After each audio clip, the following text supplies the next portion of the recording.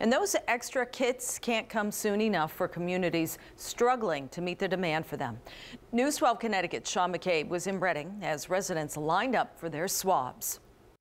Today we're here this morning giving out the test kits that the state of Connecticut has provided to us. As demand for testing reaches a peak, Reading health officials giving away 600 home kits to residents this morning. We've got great volunteers. We had 6 volunteers, so 3 on each side.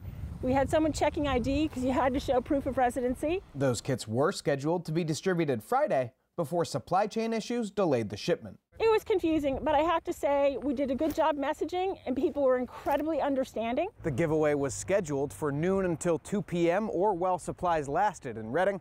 As it turned out, all 600 kits were given away by 11:30 this morning. The health department and the PD made the decision to start because we had cars lined up so far back it was becoming a traffic issue. 300 families, and less than half an hour later, First Selectman Julie Pemberton had to start turning cars back. Everybody got to take 2 and we're finished, but at least we've got 600 kits out in the public, 1,200 tests, and hopefully that will help keep us healthy.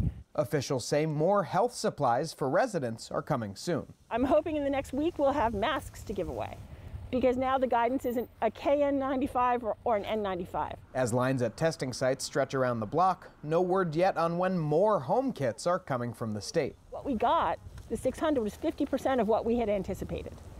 In the first round, we were getting about 1,000. So we need more kits, Governor. Keep them coming. In Reading, Sean McCabe, News 12, Connecticut.